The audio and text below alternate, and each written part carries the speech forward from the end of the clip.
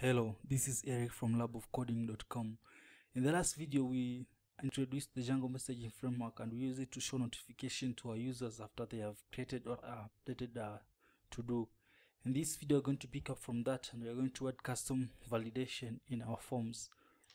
So for now, if someone enters an invalid data on the form, an error is displayed to them, telling them the exact error that has happened.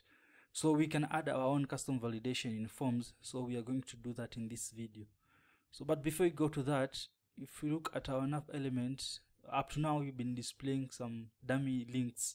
So we can remove the dummy links and add our own links. So if we go to the base template where we have the nav links, so we can remove the active. So let's have the Django URL tag. So that will be pointing to the index view. So let's say this is home. We can drop the disabled one, and let's add another one which will be pointing to the to-do create view. So let's give the name we gave to that view, which is to-do create. So I think we can have these two for now. We will update them. We will add more later on. Let's refresh the page. So we have not changed the title for the to-do create. So let's say here, create a new to-do. Let's save that. Yeah, so you can click that one, it will take us, that one will take us home. Cool. Django has a way that you can add custom validation to your forms. You can add a validation on a given field or on the form itself. For example, if you want to compare two fields and then add a custom validation on that. So let's say, for example, we want to restrict users to only five words on the to-do title.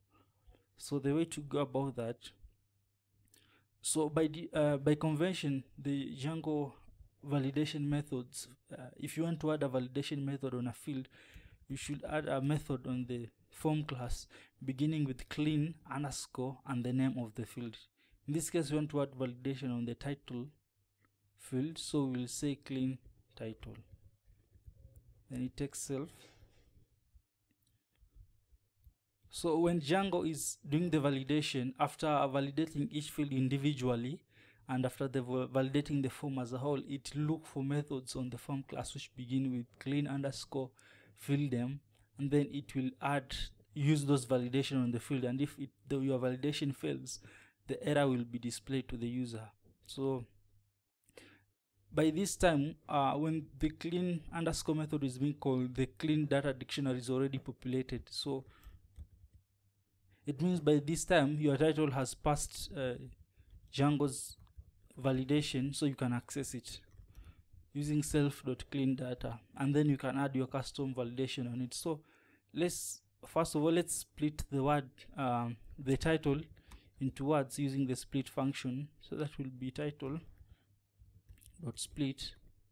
So this one will split it into a list of words. So let it split it where there is a space. So that one will give us the list of words. So we can check if the length of the words is greater than 5, we can raise our validation error. So we can access that one on the forms module. So that will be forms, we raise forms.validation error. And let's pass the error message saying the title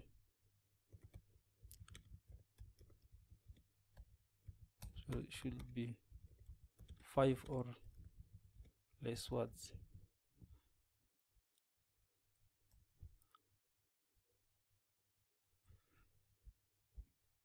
And then if it's less than 5 words, we can return the title.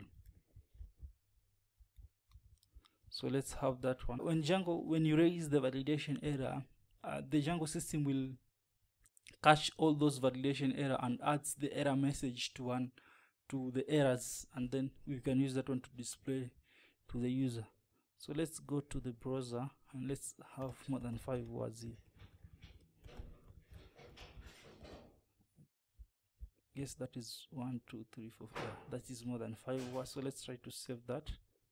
Yeah, you can see the error is being shown to the user, and Django Crispy Form has rendered it correctly under the title. So another validation that we can add on the due date, we can say that the due date cannot be in the past. That is, it does not make sense to have a to-do which will be completed in the past. So let's add that validation. So just like we did for the title, we'll say clean due date past self. Then we can access the due date from the clean data dictionary on the form instance. So this will be due date. Let's save that. So we can import the datetime module, the date module. So we can say from datetime import date. And so let's have a check here. Let's say if due date is less than, that is in the past, is less than today, so we will say date.today. We will raise the forms.validation error. So we'll say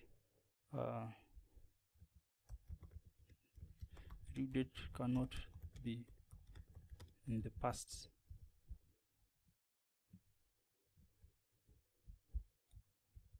Otherwise, we will just return the due date.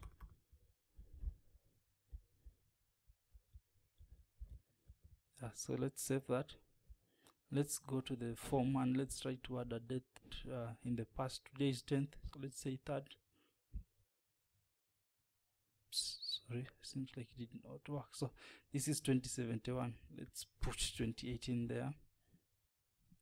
So let's save. Yeah, you can see that the due date field has been flagged having an error. For some reason, the Django module does not display the errors on the due date field, but I guess you get the point now. So that is how you add custom validation on your forms. So the next thing, you may want to add some customizations on your forms. For example, you may want to change the labels, or you may want to add some help text. So we can do that. So let's say, for example, we want to change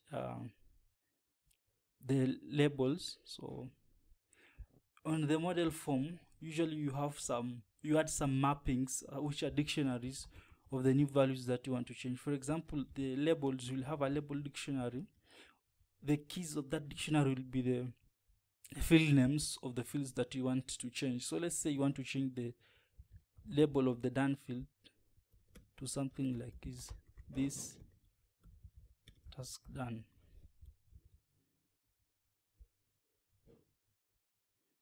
Yeah, so if let's refresh the form, you can see that the label has changed to this task done. So you can change the labels in the labels dictionary, so you can add another one and so forth. And then let's say you want to add some help text to the user to just a help text which will help them to maybe describe what the field wants. So that one also has a dictionary help text.